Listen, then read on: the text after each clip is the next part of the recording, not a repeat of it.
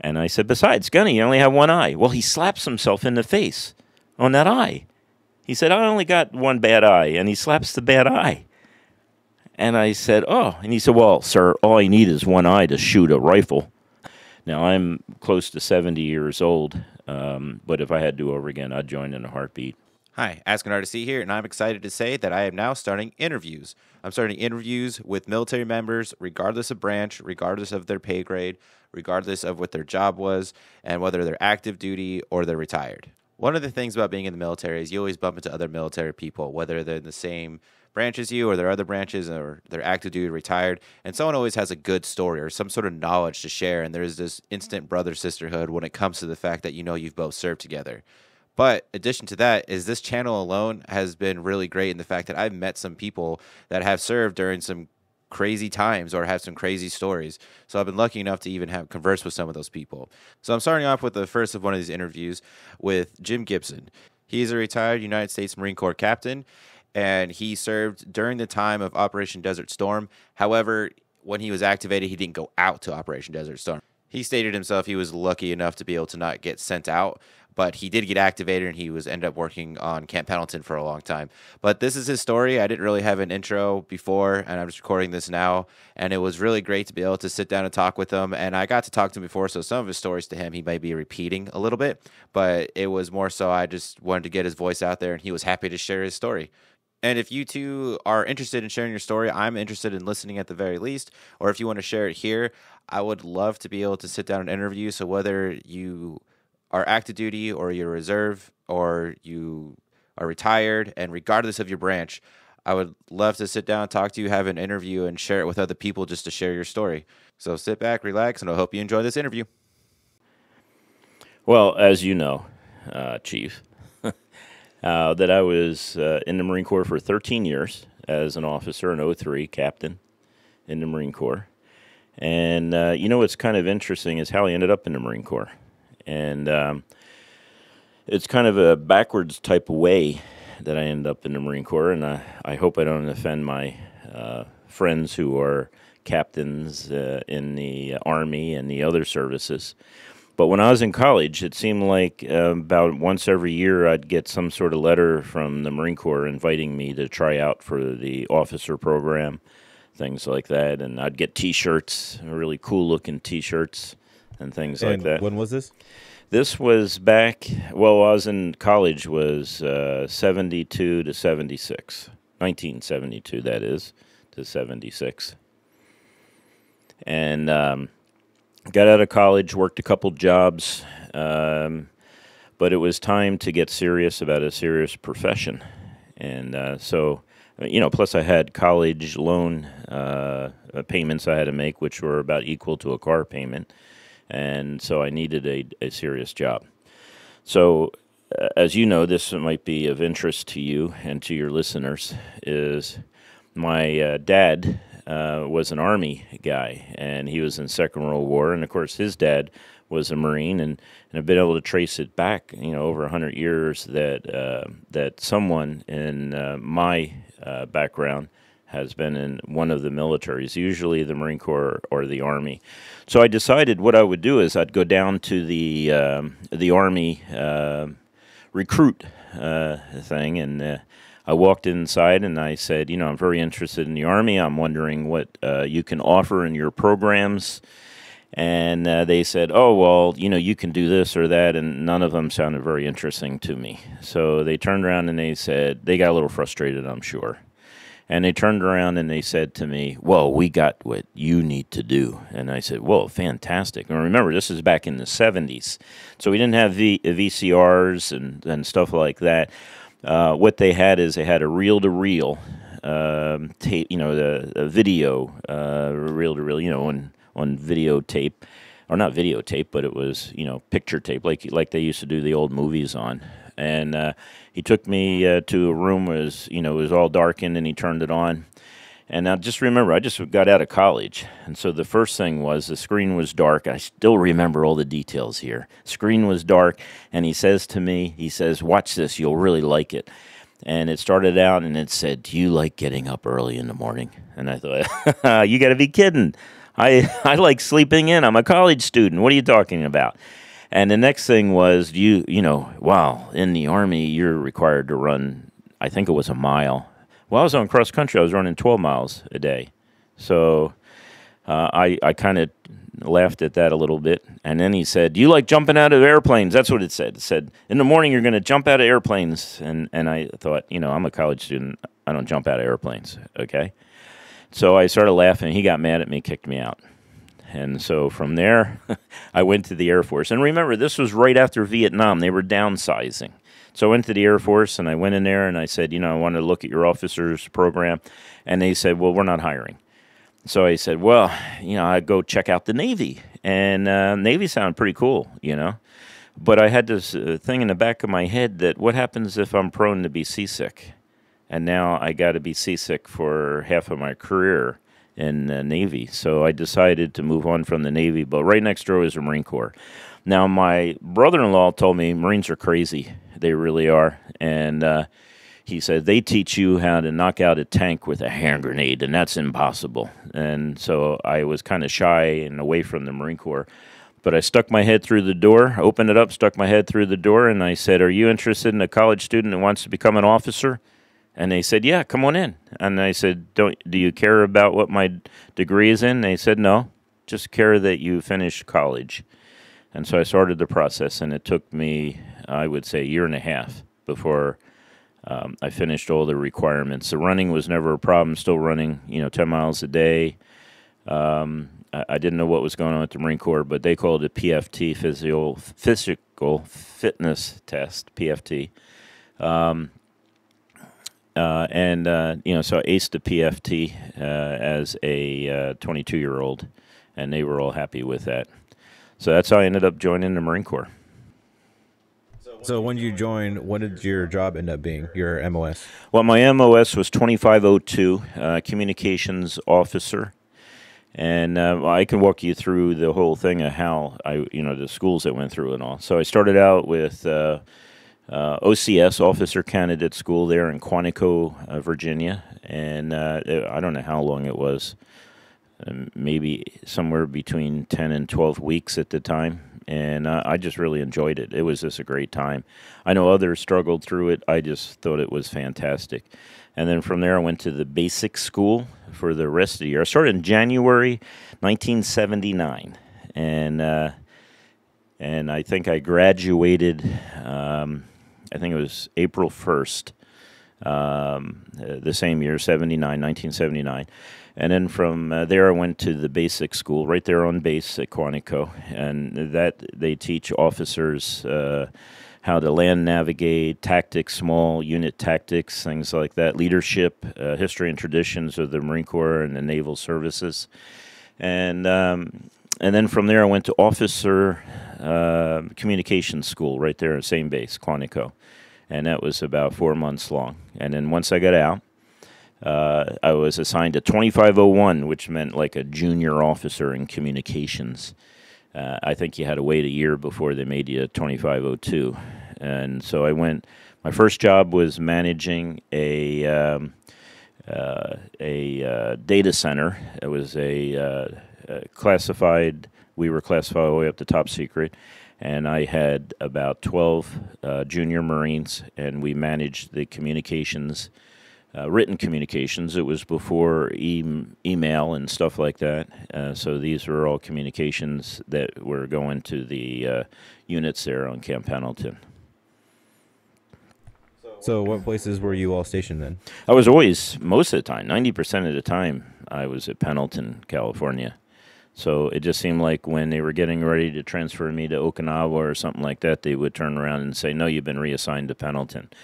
So after doing the data center, that's what they call it. I don't know if they even have it anymore because technology has changed so much. But it was a mainframe, and we had to change codes and stuff like that every so often. And I know there was 4 junior officers, first and second lieutenants, and we broke it up into 4 what they call watches, and we handled it was 24/7. And I know I handled, on average, about 40,000 messages. Didn't you tell me one time you were stationed in Texas?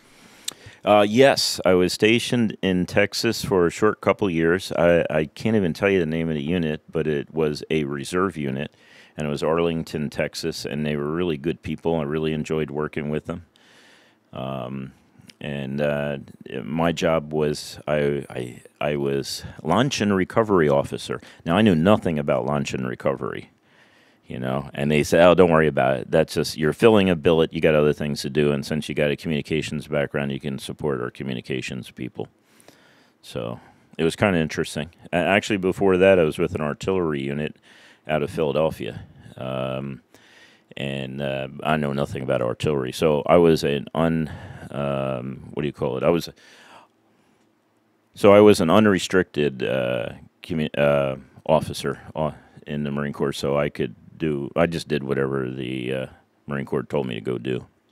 Yeah, in the Navy we have something similar. They either call them staff officers, which as you can see were lawyers, or there'd be dentists, medical personnel, something like that. And then you have line officers, and those would be what you would call unrestricted, which means they can go and they'll be in charge of many different things. And those are the ones that end up being like commanding officers of ships and commands.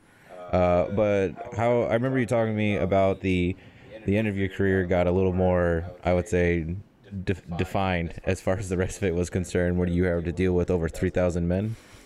Well, no, that was near the end of my career. So I was a reservist at that point, and I kept on staying with the reserves for a while. But as you know, with the reserves, you sign a contract extending your reserve or commitment every 3 years. And I was starting a business that was really taking off, an IT business. And I got to credit the Marine Corps for that. That they were the ones that taught me IT. Now they didn't teach me civilian IT, okay, but they taught me the principles. They taught me the principles of leadership, management, how to take a group of people and put them together as a team, things like that. But they also taught me the technical side of communications and management.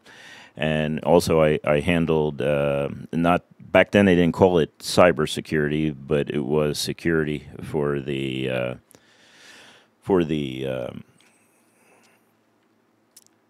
data center, things like that, for the communications, computer and communications security. So after that, I was out for a while.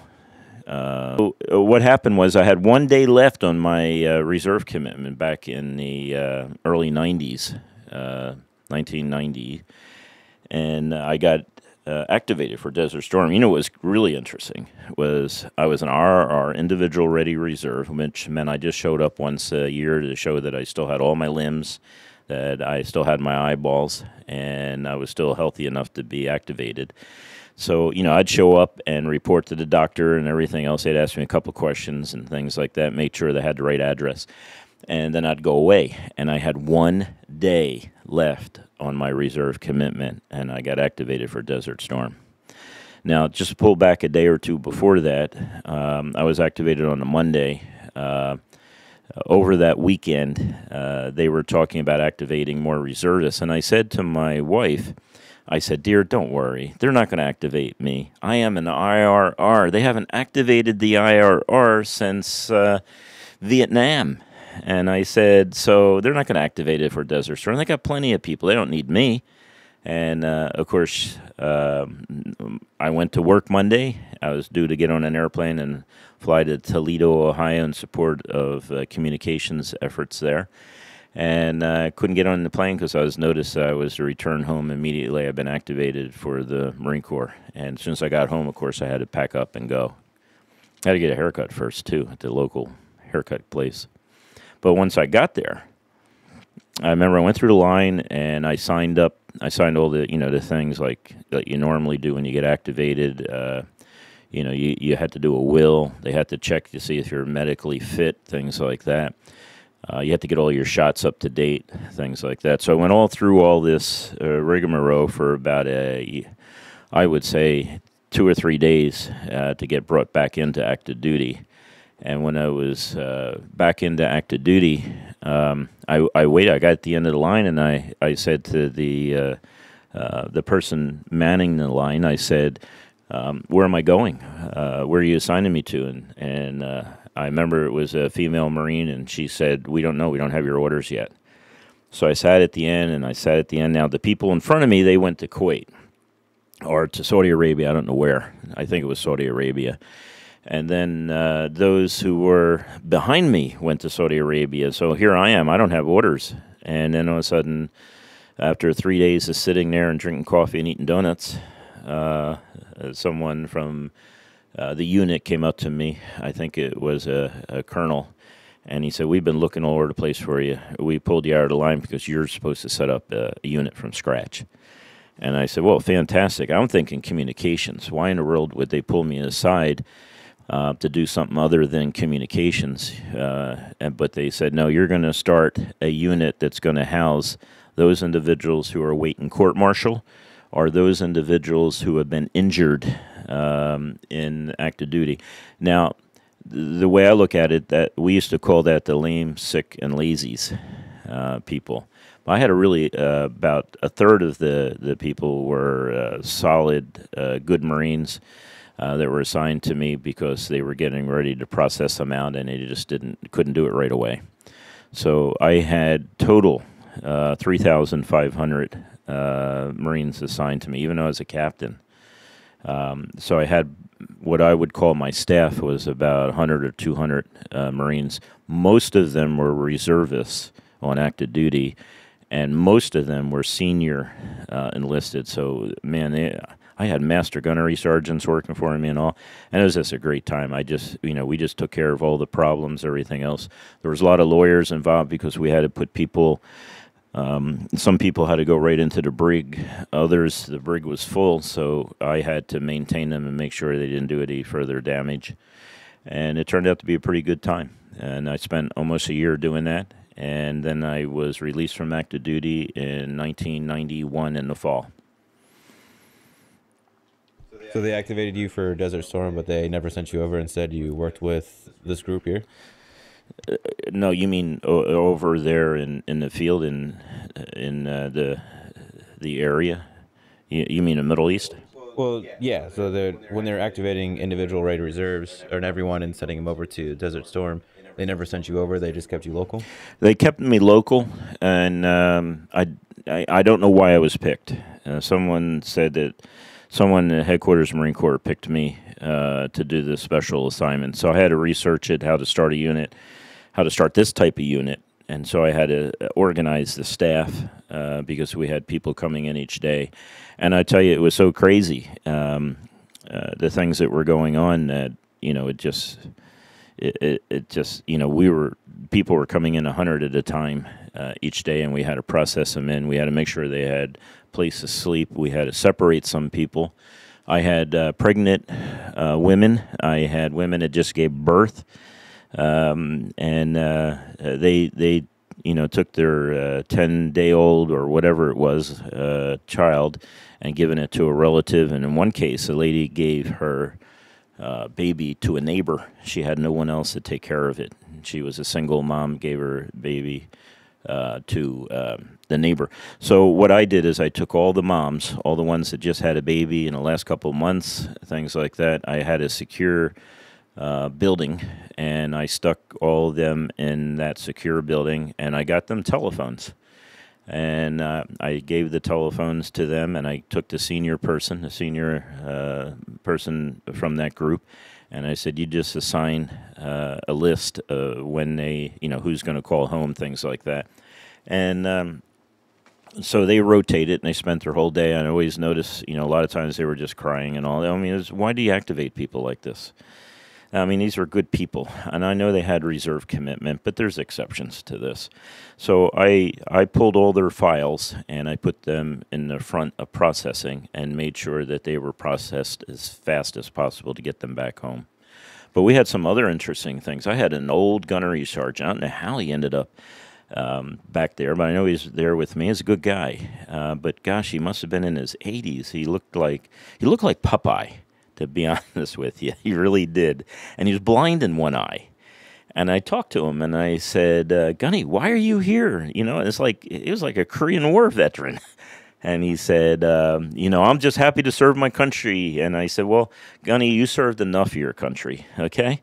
You need to go home and enjoy life and spend time with your family. And he looked at me and he said, sir, I don't have a family. My wife's dead. We didn't have kids. I don't have anybody. This is it for me. I really, really want to stay in. Can you do anything to keep me? And I said, Gunny, I don't think so. And I said, besides, Gunny, you only have one eye. Well, he slaps himself in the face on that eye. He said, I only got one bad eye. And he slaps the bad eye. And I said, oh. And he said, well, sir, all I need is one eye to shoot a rifle. So I said, Gunny, it's not going to happen, man. You're going to go. You're going to go back home and enjoy life. And so I left the area for a while. Now, remember, this is chaos time. Okay, I had a big area, I had a lot of people, all over the place that I had to make sure I confined to certain areas and things like that, and protect others and make sure everyone's being processed. And so I went away for a while. When I came back a couple hours later, there was an ambulance out front of the building, and I said, well, what happened? I went to my master gunnery sergeant, who was, my acting XO. I was the only officer, and I preferred it that way. But I was the only officer in the XO. The guy who was acting, is my operations person, actually. He said, sir, remember that old Gunny? And I said, yeah. He said, he died. I said, he got what he wanted. He died on active duty. So he may have been the oldest Marine to die activated for Desert Storm in the Marine Corps. Do you remember his name at all? No, I don't, but he was a character. He looked like, like I said, he looked like Popeye. He was all skin and bones, and you could tell he was really old, really old. And he had a good heart. He's motivated. And when I said to him, I said, Gunny, when he explained to me he didn't have any family, I said, no, I still can't keep you, Gunny. You got to go home. And he said, all I want to do is die for my country. And I said, Gunny, isn't the idea is get the other guy to die for their country? You're to live for your country. And I said, you served our country for many decades. I said, you need to go home. I can't keep you. They won't allow me to process you out. That's why I have you. They sent you to me to process you out. So he died on active duty. And I wonder if anyone could fact check that to see what's the oldest person that died on active duty during Desert Storm. So you talked about before how you were working with IT and you started your company afterwards. Did that, working in IT in the data centers and being a communications officer, did that help you at all with starting your company afterwards? Well, Marine Corps overall helped me with starting a company because you learn management, you learn leadership, and I knew in depth IT. They didn't call it IT back then, but I knew that in depth. So when I got out, I worked for a couple corporations as a reservist. I was a reservist at the time, but I worked for a couple corporations in the IT department and learned a lot of what you do in the civilian world compared to military. But yeah, it was great, helpful. And then I spent now 40 years in IT. Owned a company that was successful, that went national. We had installations all over the United States. We designed networks for big corporations and things like that, and worked many years doing it. Now I'm semi-retired, even though I hate that word, retired. So I still got things to do. So looking back on it, what are some things that you're grateful? For example, you're saying that it taught you a lot of things. Marine Corps taught you a lot of things about business and IT. Are there any other things that you're grateful that you learned while you're in the Marine Corps, or anything that you still use now? Yeah, I think the Marine Corps is always going to be with me. I just learned so much that you don't learn in civilian life, and I know it's the same in the Navy, by the way, Chief. So I'm not trying to think that, it's not that you don't learn, but at the same time, there's a lot that I learned in the Marine Corps that still sticks with me today. I could not have, I don't think I would have been able to start a business without that Marine Corps background. Because, as a Marine, you just view life differently. Sometimes you see silly things out in the civilian world, and I'm well adjusted. I ran a civilian business for 40 years, a very successful one. But sometimes you see things out out in the civilian world, and people acting a certain way that just wouldn't be tolerated in the Marine Corps. So when I would have people like that, I always tried to make sure I trained people, things like that. Now, when you first asked me about how I ended up in Marine Corps, I didn't want to just badmouth the Army. Army's fine. In fact, one of the things during my career in the Marine Corps, I'm in the middle of doing, organizing my unit. I'm in the middle of training. I'm teaching people things. I'm making sure that they're able to do their mission, things like that. And all of a sudden, I'm told that I've been assigned a special assignment. And I said, "What's that?" They said, "Well, you're going to go to Barstow, and at Barstow, you're going to meet an Army general there, and he has work for you to do." And I said, "Absolutely, I'll be happy to go." And they said, "Good, go home, pack, and immediately go home, pack, and dress in civilian clothes." I said, "Civilian clothes? Why would I be in civilian clothes?" They said, "Because you're going to take a Greyhound." I said, "You're kidding. I'm going to take a Greyhound to Barstow in civilian clothes and then figure out how to get from, whatever gate or wherever I'm able to drop me off, and I'm going to go, there to the base and everything else." And they said, "Yeah, you're on your own. Here's your orders. Keep track of your costs." So I showed up, and I showed up to the general there. I don't remember if he was a 1 or 2-star general. And he looked at me and he said, "I told the Marine Corps I wanted a lieutenant colonel, and they sent me a lieutenant." And I said, "Well, sir, I just do what the orders tell me to do." And he said, "Well, I'm looking for someone that knows communications." And so I said, "Absolutely, I know communications. Would you like me to go back home, or do you want to use me?" And he said, "Well, I'll use you. That would be fine." So I had a great time. I was assigned. He was this general, Army general. Man, he was fantastic. I loved working for him, and he was very professional, and that's what I liked about working for him, because he was that way. But I got a special little badge or something that identified me as working for the J6 staff. And the J6 staff back then, I don't know what it is today, but that was evaluation. And it was right after there was a major accident. I know there's a little side note here, but this is why I was involved. There was an accident of a plane that took off from the airport there in Washington, D.C. during the winter storm and crashed into a bridge and sunk. Well, on that plane was a majority of communications officers for the Rapid Deployment Force, and they were dead. Sorry to say that. I felt sorry for the families, and it was a nasty accident. You can still see it on YouTube, by the way, pulling people out of a frozen river, the Potomac River there. So my job was to evaluate the newly formed communications assets. And so I said, "Absolutely." And here I am, a first lieutenant. There were some other people that were assigned, but they were not assigned to communications. They were assigned to the other aspects of the Rapid Deployment Force.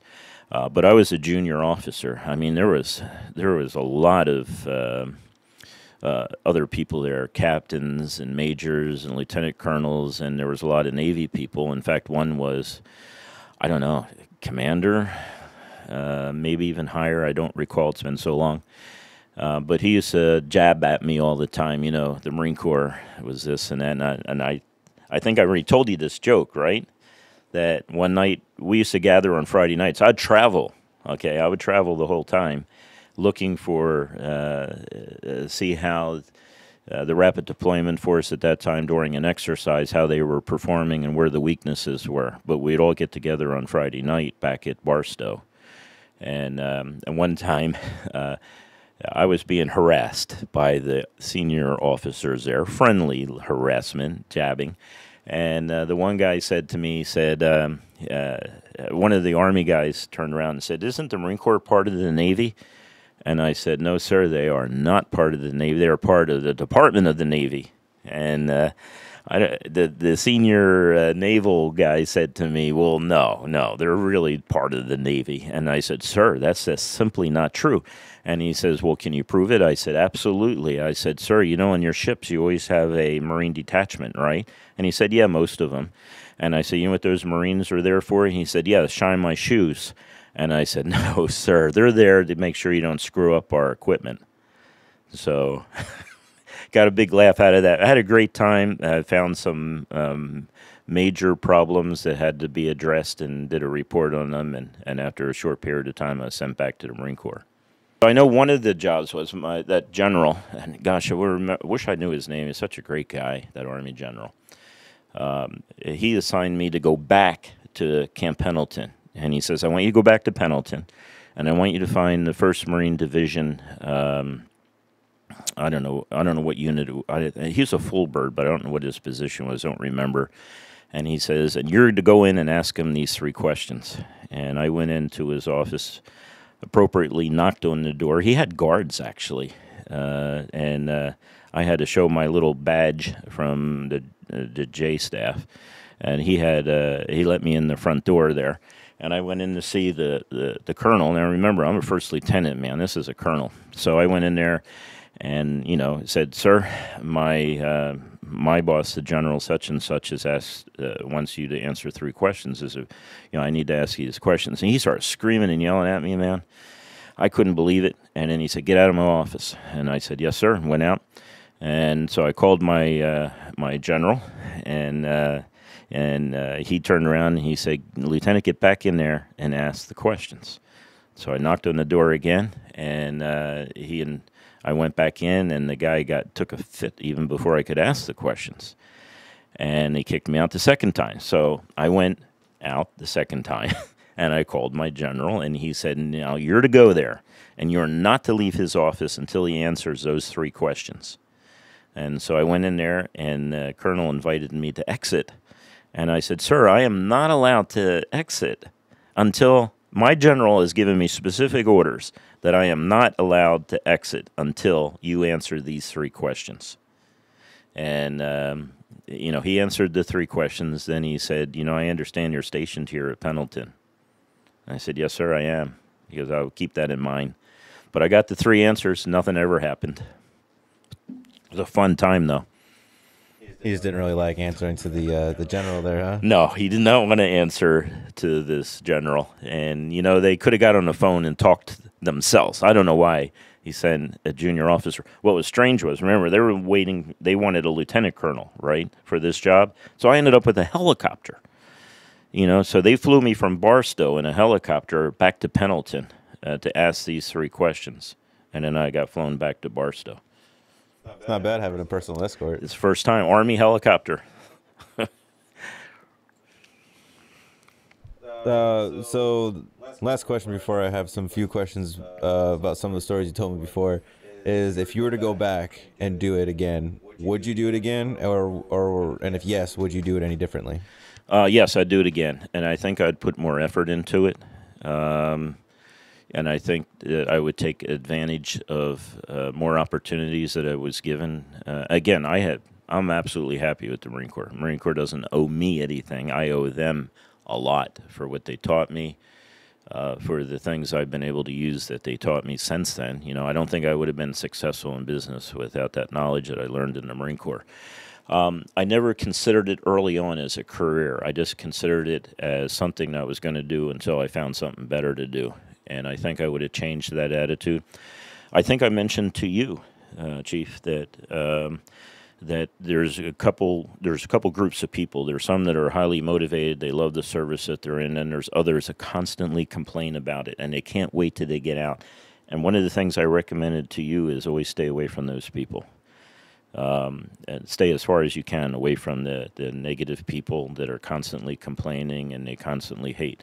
So if I had to do over again, I think from day one I would have considered it as a career, and I would have worked towards making it a career rather than I did more than my minimum time, but at one point I just got out so I could get what I thought was going to be a better job. But after I got out, I realized I really liked the Marine Corps.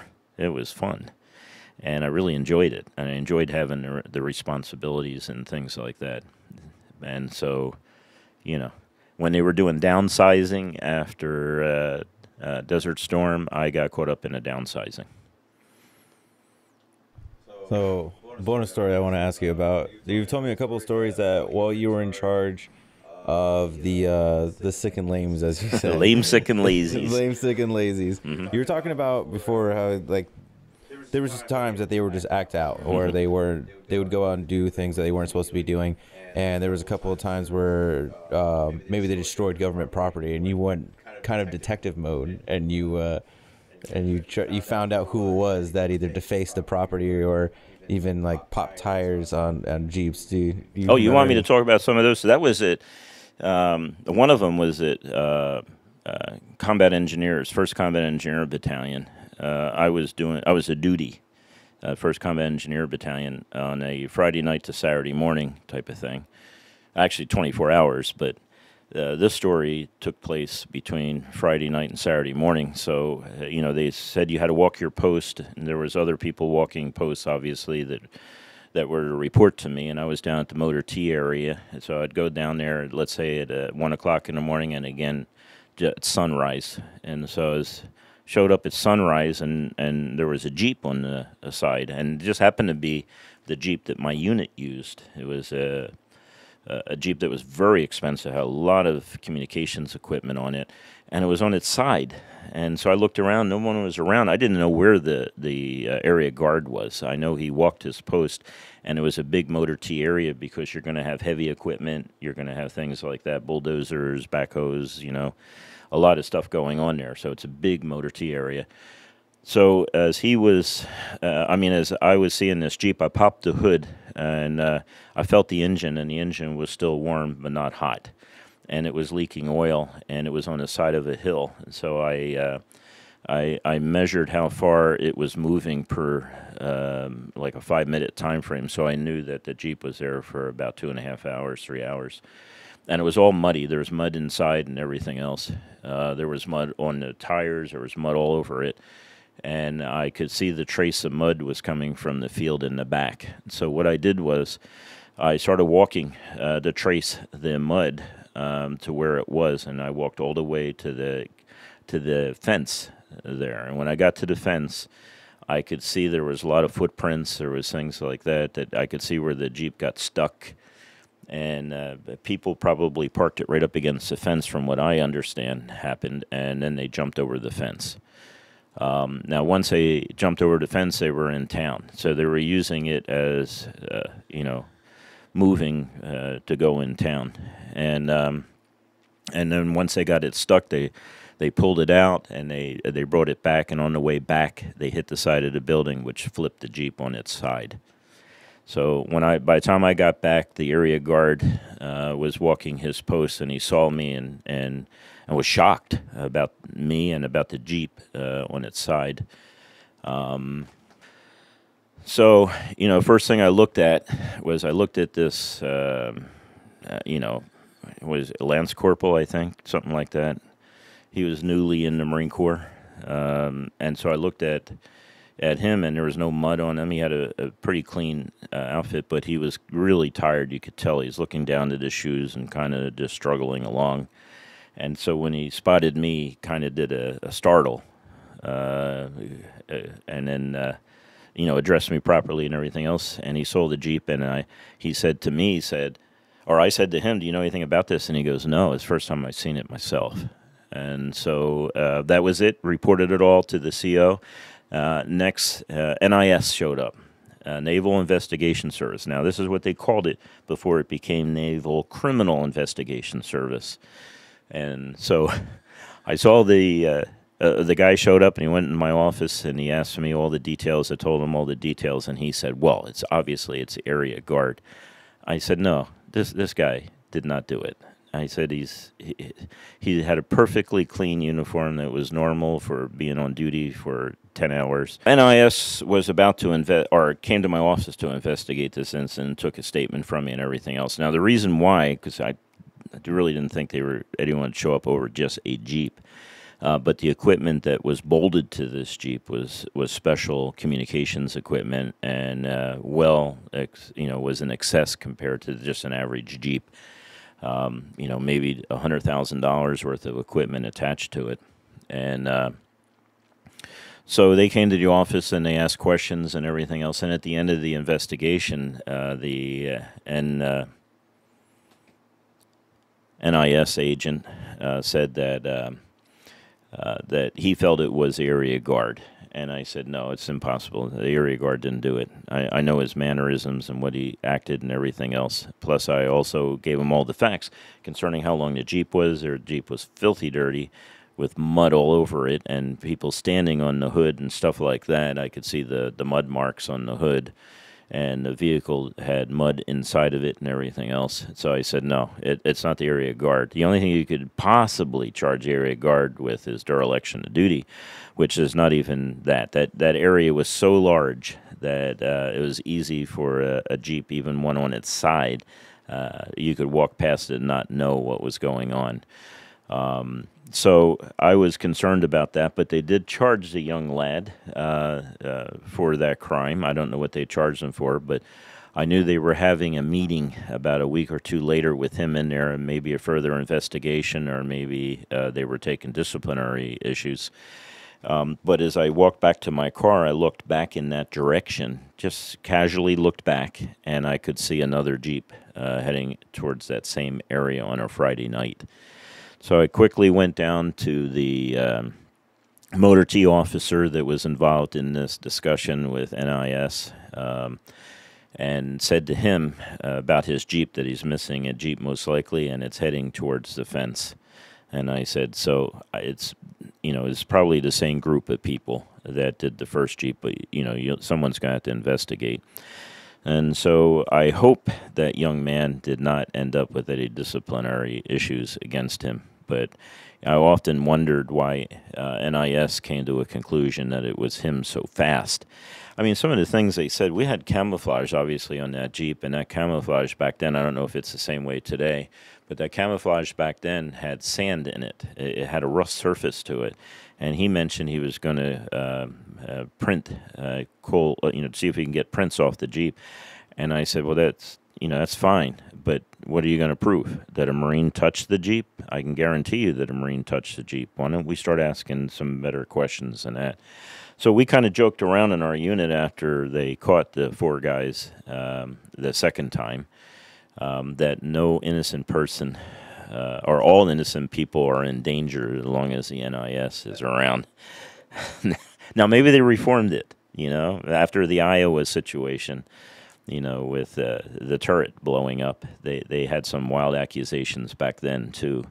And then after that, they were called NCIS. So I don't know if it's equivalent. Now, just to let you know, as a civilian running a civilian company for IT equipment and all, I worked for NCIS. They're in Pendleton and on the West Coast.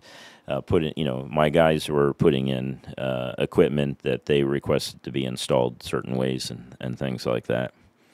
So maybe they've changed, and I hope they've changed. I hope they're a lot more professional today than they were back then in the 80s. And, back then in the 80s.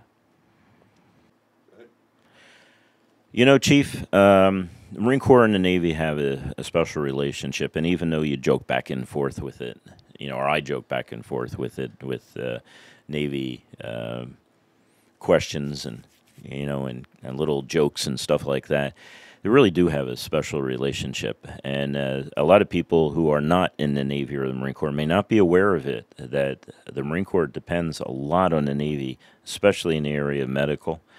And corpsmen. I mean, corpsmen are really loved by Marines. They are just fantastic people. They go with you into combat. They're right there all the time.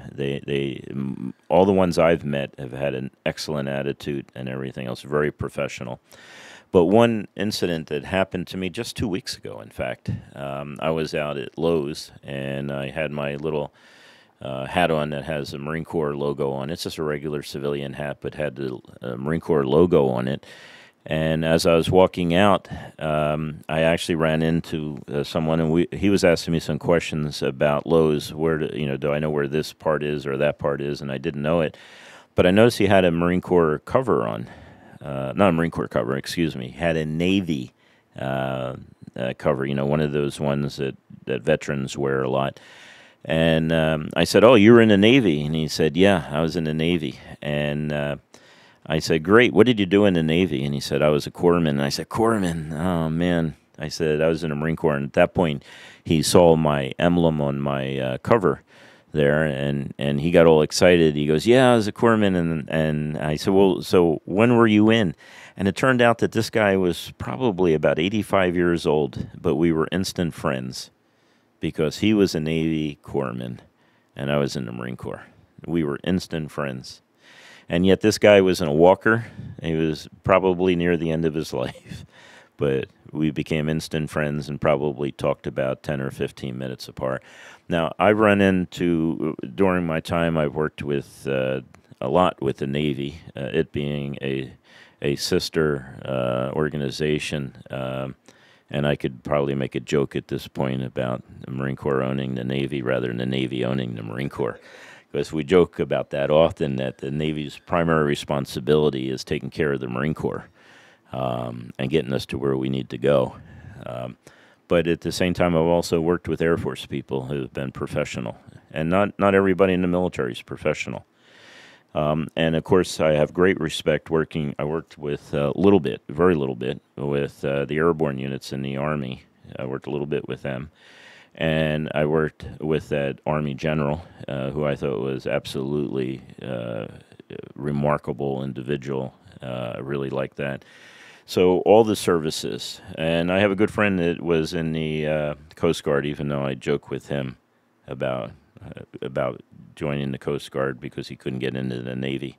So, we kind of joke a lot about that, but the services, all of them, are excellent. Of course, I feel closer to the Navy.